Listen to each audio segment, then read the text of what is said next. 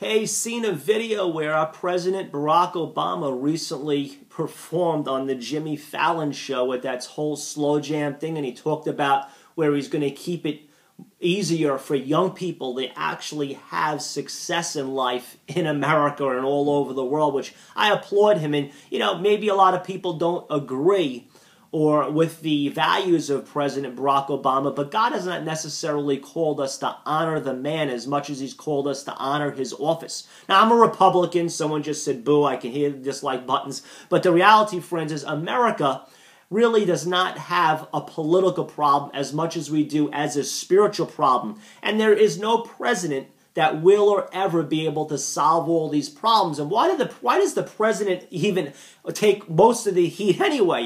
It seems like the Messiahs always get crucified. Figure that out. Now, I'm a minister of the gospel, friends. You can subscribe to my ministry channel via YouTube. I also got many other Christian preaching ministry videos via YouTube. You either search simply Robb Wood 1, Robb with 2 B's, R-O-B-B Wood, the number 1, where I talk about eternity, heaven, hell, angels, demons, God, the Bible, Christianity, etc. You can check those out. But friends, again, America does not necessarily have a political problem as much as we do have a spiritual problem. America, whether you know it or like it or not, was founded upon Christian principles, godly principles, principles of the Bible. Has America violated those principles?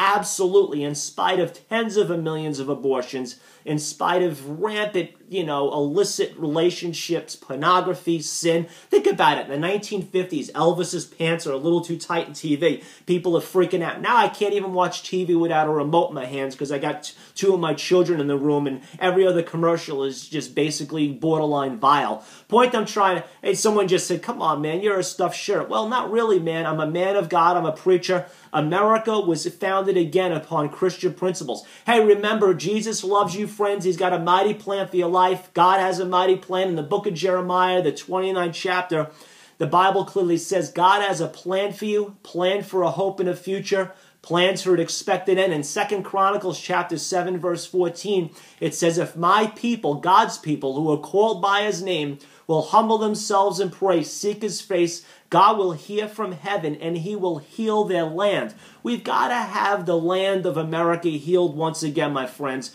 Join me in prayer right now. Father, in the name of Jesus, we pray for America. We thank you for this great nation that you chose. You sent out more missionaries all over the face of the earth. We even pray for our President Barack Obama. Father, we love him. We got a mighty plan for his life. Continue to touch him. Whoever is to be voted in this year, we continue to pray for them, Father, in the name of Jesus. Friends, if you've never accepted Christ, say this prayer with me. Say, Jesus, thank you for dying on the cross for my sins. Thank you for being my Lord and Savior. Friends, if you prayed that prayer, I hope you meant it. God honors your faith. Remember, when you take your last breath, either the elevator goes up where there's life insurance or it goes down to the basement where there's fire insurance. And you ask me, how long is eternity? My God, man, it's without end. We're spiritually created beings. You will never die. I will never die. When you take your last breath, friends, either it goes up or it goes down. If you got Christ in your heart, that's the life insurance. If you don't, man, I tell you, I don't think hell's gotten any cooler, to be honest with you. Friends, Jesus loves you. You know the scripture, the book of John, chapter 3, verse 16. For God so loved the world, he gave his only son,